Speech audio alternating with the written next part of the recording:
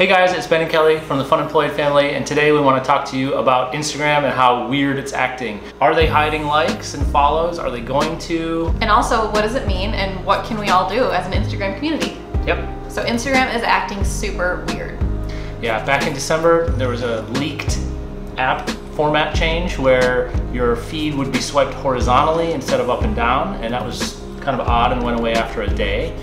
There was a big global outage in March, another big outage in April, and lots of people reporting photos missing, just gone, poof, poof. Okay. Poof. Yeah. Our account even got entirely deleted. We woke up one morning and it said user deleted. Friends were texting us, asking what was going on. We had no idea. Finally, somehow we got it back. I don't know, but that's super scary. So make sure you download your Instagram history often. And most recently, we've noticed massive drops in hashtag impressions. We used to get roughly 2,000 impressions from hashtags. We haven't changed much of what we do and how we do it, but now we get 10. A photo will have 10 impressions from hashtags, but we still show up in top hashtags, but we only have 10 impressions. And just this morning, we noticed that our comments in our feed are now not in chronological order. We have a drop down to say top comments versus newest comments. So anyways, Instagram is changing a lot of things right now and we're trying to catch up with it. But the biggest question that everyone wants to know, and there's rumors swirling, are they gonna take away likes and follower accounts? This could be really huge in how Instagram is used on a daily basis by the billion users that are out there. So everybody wants to know, why would Instagram do something like this? Why would they remove likes and follower counts? Well, the biggest reason is to alleviate the mental health issues and reduce the stress of a popularity contest, especially in kids and teens. Yeah, there could be a short-term backfire though, because a lot of people do look to Instagram for that validation, that self-validation, and they like to see their likes go up and their follower counts go up. And if you take that away, short-term, there could be some side effects as well. So I don't know.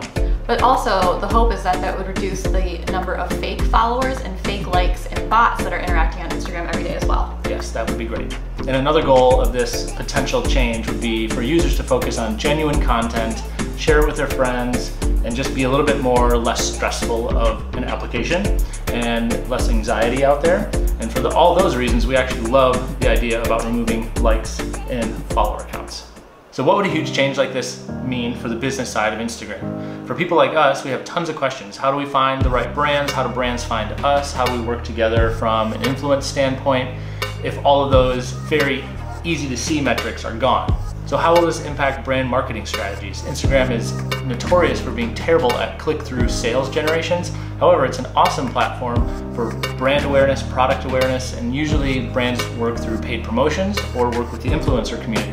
So hopefully Instagram finds a way to connect brands with influencers, even if they do choose to remove the follower count and the fake likes. We're hoping that there's some sort of platform or verified status that could help everybody out a little bit more. So there's still a lot to be seen. We don't know what's going to happen. We don't know if brands are going to take their marketing dollars elsewhere. We don't know what the changes will bring.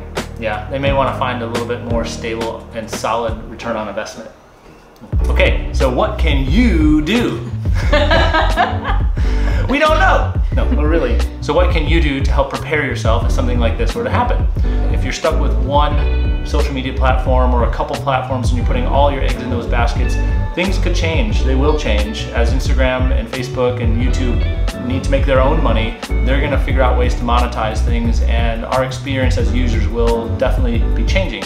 So the best way to do it, create your own email list, drive people to your own website, and only use Instagram and other social media networks as a marketing tool to drive people back to your brand that you've created.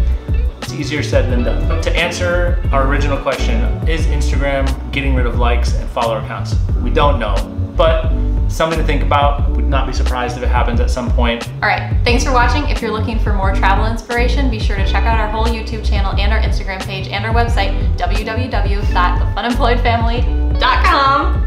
We're wrapping up a family gap year of travel, and we have a ton of content out there and a lot more to come. So anyways, thank you guys so much. High five!